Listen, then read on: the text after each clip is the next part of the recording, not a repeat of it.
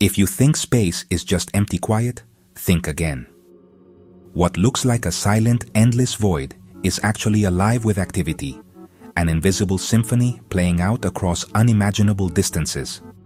Every patch of darkness above us is filled with energy, movement, and signals we're only beginning to notice.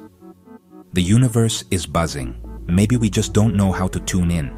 Galaxies spin, stars explode, and cosmic clouds swirl, all sending out waves and signals. It's as if the cosmos is constantly broadcasting, but we're only now learning to build the right receivers. Ready to listen differently?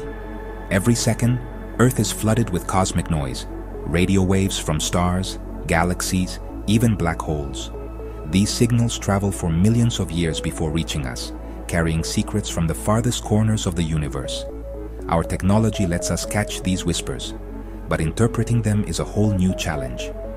Hidden in all that static could be something unnatural, a pattern, a whisper, maybe a signal from distant intelligence.